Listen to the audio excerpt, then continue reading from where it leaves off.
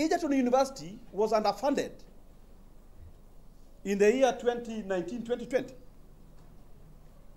And close to 3,000 students were not funded. And what we have been saying, why can't the ministry get this money that was meant for Egerton and give them?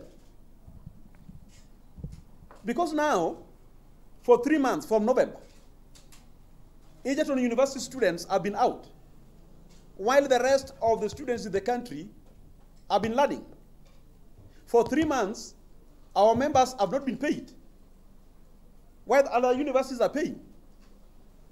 So we want to ask, why do we have Ministry of Education in this country if the CS, Ministry of Education, cannot address this issue